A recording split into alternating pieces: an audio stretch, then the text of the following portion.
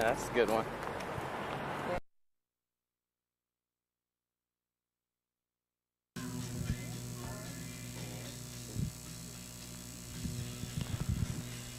What's up, Columbus? Can't see me in the shot, but it's Trey talking to you. You're seeing in front of you the members of Dope. How you guys doing this evening? Oh, tired, man. Exhausted. Burnt. How you guys doing over here? We're all right. Pretty good. Good, man. Oh yeah. Why don't you guys tell us a little bit about your forthcoming CD, Felons and Revolutionaries? What do you want to know, man? You know, your musical style, the way your songs are produced. You've heard the record. What do you think? Oh, it's great, killer fucking record, man. It's like punk rock meets industrial.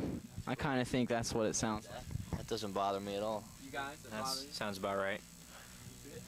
No comment. What punk bands are you guys into? You guys into any punk at all?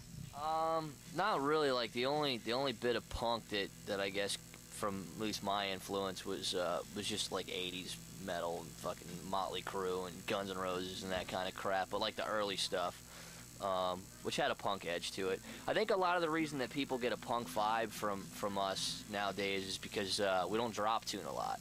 Most bands drop tune down to like B and A nowadays, and a lot of our stuff's just in straight 440, which gives it more of a, you know, a bite. So it's, you know, I guess it just gives it more of a punk vibe, which is cool. You know, it just seems that so many bands just they hit that low E string, and it just sounds like everybody else's low E string. So I said, well, let me tune mine up a little higher. And, it sounds different. Yeah, it sounds like it did fucking 6 years ago. So. Fuck yeah, man. Do you guys like Misfits at all? You guys into that? Aren't you into the Misfits? I've liked them, but they're not. I like the dolls. I've listened to the them. Misfits toys look fucking bitchin'. Have you seen them? I haven't seen those yet. No. Dude, I fucking saw them in a comic book catalog. Like, the Misfits dolls are gonna be rad, dude. Wow, can't wait. Yeah, they're killer, man. Hell yeah. What made you guys choose Fuck the Police to do a cover of, which is a really fucking cool song? Honestly, I wanted to do a cover song that couldn't get on the radio. That was really important to me. And I also wanted to do a cover song I had a lot of freedom with. You know, Fuck the Police originally is just an 808 bass drum and rap over top of it. It doesn't have any music. So we got to basically compose an entire song around somebody else's aggression and lyrics and do it our style, and, you know, kind of wrote a song. You know, a lot of kids hear it and they're like, wow, fuck the police, that's a cool idea. I'm like, wait, Junior, let me educate you. Let me take you back about 10 years to these boys called NWA that were pissed off about some shit in LA. So we just like to think that we took that song from LA, took it back, and threw a little East Coast spin on it. Fuck yeah, dude. Did it over again. Is that one of your favorite songs to perform, or? Yeah, I mean, it's really good because right now, because the record's not out, it's one of the songs that's the easiest to get crowd participation on, because it's really, you know, a lot of people like to scream "fuck the police." Fuck yeah. So it's cool because it's one that the crowd can really fucking get into, even though they don't have the record. And so yeah, it's definitely fun. It's definitely fun song live. You guys get into it as well, right? Oh yeah. Yeah. Hell yeah. How did your band take form? You want to pull this one, man? I'll take this one. I'll field it. Be careful now. Okay, now let me make sure. This is a minefield. Well, actually, my brother, Edsel, and I, we started off just fucking around and pretty much started the band in our house. You know, started making songs. He started writing songs a couple years ago. And then just as everything grew, we just grabbed these other guys, brought them in, and he was actually the first one. It was kind of You were the first one? Yes, first. You know. It was kind of an accident, honestly, because he'd never been in a band before, and I was kicking around New York City because I'd moved up to New York where he had already lived, and was, you know, this was what I wanted to do for sure, and started writing some songs, and he was helping influence with his industrial background and whatnot. He used to be a DJ and he's always been into industrial, and we were like, man, you should play keyboards and like do crazy samples and weird sounds, and we'll start a band and call it Dope. Like, yeah, that's pretty bitchin'. yeah, man, let's call the band Dope. It'd be kick-ass. And then, like, you know, a couple months later, we had this demo tape of some really fucking cool stuff that we started playing for everybody, and we didn't, you know, it wasn't the typical reaction to demos, which is, yeah, it's all right. It was like, man, this is cool. Definitely. And we were like, wow, all right, I think we got something here. So we kept going with it, and then through a friend of a friend of a friend, we found this fucking character here. And, you know. Are you a character? Very much. And just went from there with it. And he actually, you know, a lot of people don't know, he actually started out as the bass player. And after our guitar player ended up falling to the wayside, I already had a guitar player before he came along. And when the guitar player fell onto the wayside, he was a guitar player, and he was like, I'd much rather play guitar, man. So Hell yeah, dude. gave him the opportunity to help the band step up a notch with some little fancy schmancy guitar solos. Fuck yeah.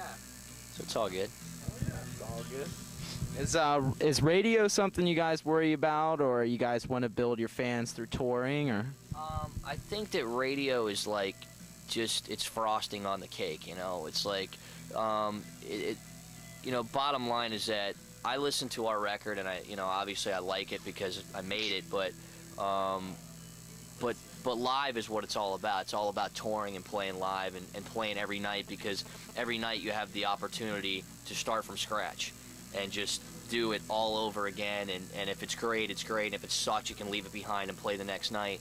But in order to reach as many people with the music that you play, which I think is the goal of anybody that's writing music, you know, radio is something that definitely helps you do that. So if radio doesn't come around to us, because we're not going to go to radio, we're not going to sit here and write songs that we think, well, this would maybe be a hit in today's day and age.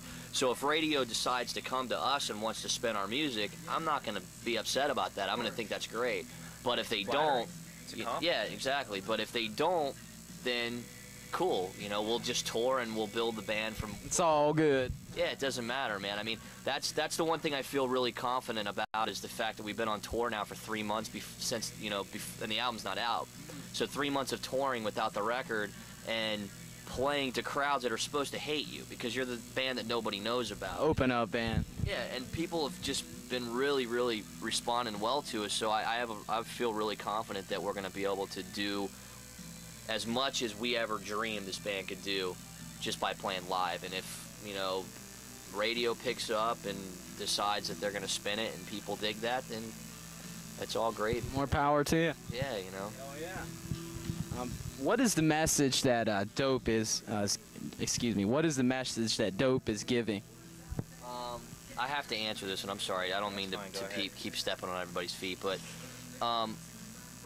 you know, that's kind of a hard one because nobody has the record yet. That's a question I'd rather answer once people have the record and they can start to look at it and dig into it and then start asking specific questions. Yeah, 'cause it's not just one message. Yeah, it's because for me it's about the song first and foremost. And if you listen to the song and you dig the groove and you dig the lyrics and it starts to get to you, then I got you. And once I got you, then you're going to start to pay attention to what I have to say. But I don't like to just talk about what the record's about because then I sound like a fucking preacher, and that's not what I'm all about.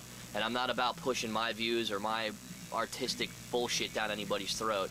And if you dig what I'm doing, then that's cool, and you'll get into it and you'll figure out what's in our head, and all that shit will come out in time. But we got several issues.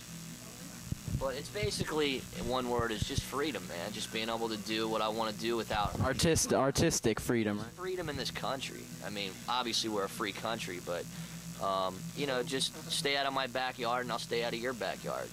Definitely how it is. Oh, yeah. I'll tell you, that song, Pig Society, is just one fucking great song, man. Did you guys... how did you come up with that? Did you have an experience, or... Well, Pig Society was kind of based on, like, at the time that I wrote that song, me and my brother were kind of heavy into making money the old-fashioned way. Yeah. And, we weren't prostitutes. well, we were peddling our asses. But, no, we were doing some shit that was, kind of scary, and we were doing it for a while, and... Pig Society was just written from the perspective of where we knew America wanted us to be and thought that we deserved to be. And that's pretty much it. I mean, once you guys get the record and you check out the lyrics of that song, you'll know what I mean. Definitely, man. The lyrics are in the record as well. Oh, they'll be printed then? Yes. However, Fuck the Police had to get ghosted on the album because several retailers threatened not to carry the record. So it's actually track 8 on the album, but it's not listed. So the record goes 1, 2, 3, 4, 5, 6, 7, 9, 10, 11, 12, 13. 8 is missing. 8 is missing. 8 is missing. But it's actually there. It is Fuck the Police, but it's not listed. Oh, that's a good fucking idea. That's pretty funny. We turned in the album with the 1 through 13 and a flow that we felt was good, and they were like, well, we're gonna have to ghost the track because all these retailers are pulling it, unless we wanted to make a clean version of the album. But then I was afraid that all the retailers would just carry the clean version and nobody could get the real record, and I wasn't having that. No way. So, and I didn't want to take the song and fuck up the order of the record and put it last and do the old typical hidden track at the end. So I was like, let's just fucking ghost it where it's at. And they were like, can we do that? Fuck yeah, you can do it, you motherfucker, do it. So they were cool with it, and that was it. That's sweet. That's sweet. I have a question for you guys. What kind of instruments do you play? What types of guitars? BC Rich, Ibanez, Gibson. Great. I just use like a Kai sampler and Roland dummy keyboards, MIDI controlled keyboards. And I just, I'm a Les Paul guy, man. I like my old beat up Les Paul, and I got like an old crappy Strat that's got a Jackson neck, I think, on it, like one of those fucked up little, I don't know. But it's all about the Les Paul for me. That's what I like. But Hell yeah. It doesn't matter. Well, I mean, we took every guitar that we have. Doesn't matter what body shape it is, as long as it feels good. We just yank all the pickups out and throw EMGs in them, so they all sound the same. That way, all our guitars are, standard. Fuck yeah, man. We use this new amplification Marshall. Yeah, Marshalls. They're Marshall amps. Yeah, this new thing that just came around, Marshall. You guys got good new company. We back them.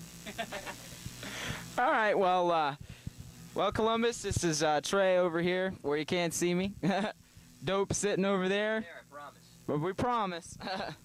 Well, you guys check out their new fucking album. Is shit. Let's rewind that a little bit.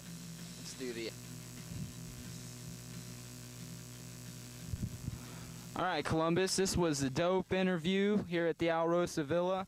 Dope's album, Felons and Revolutionaries, will be coming out September 21st. And they're going to be out on the road with Cold Chamber and Slipknot. So you guys better be fucking out at that shit. You guys got something else to say for us? That's going to be a bloody show. That's all I can say. Slipknot is fucking insane. Brutal. See you there. Hell yeah. Peace out, y'all.